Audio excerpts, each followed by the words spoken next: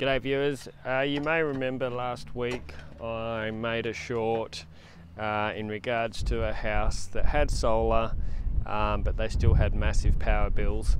Well, the solution I came up with that household was to retain their existing solar and add a bigger inverter. They had a 3 kilowatt inverter, but now we've gone to a 5 kilowatt inverter, which in Australia or Perth, if you're single phase supply, then you are limited in most areas. Rural it's sometimes less, but in residential area like this you are limited to a 5 kilowatt inverter capacity. Now typically you can only have a maximum of 6.6 kilowatts worth of solar panels on that inverter, and the reason for that is that when you claim the government subsidy on the solar panels, you can only claim 33% oversizing on that solar inverter. So that works out to 6.6 kilowatts worth of solar panels. But what I've done here is I've kept their old solar power system, but I've used a SolarEdge inverter and I've added 6.4 kilowatts worth of new solar panels, so we can claim that government subsidy on the solar panels. But I've retained their old solar panels, and so now we've got a 5 kilowatt inverter with 10 kilowatts of solar power on it. So a massively oversized single phase inverter, which is going to give them really good power on days like today where it's cloudy and overcast, and early morning and late afternoon. So what that involved me doing, which is a pain in the bum, not many people would do it, and it's not always, you know, worthwhile doing, but removing the old panels and fitting SolarEdge optimizers. So with SolarEdge, all the solar panels have to have an optimizer. So I was able to do that on the old panels.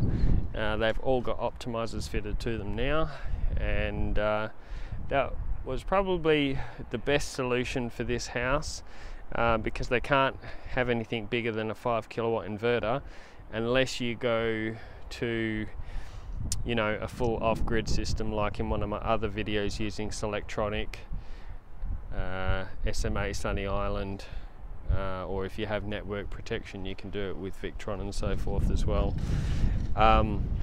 And that year straight away you're talking 50 grand. So this was a much cheaper alternative, to still only have a 5 kilowatt inverter but to have the massive amount of solar. So they're going to get really good solar production all the time, and that's going to make a massive difference to their power bills.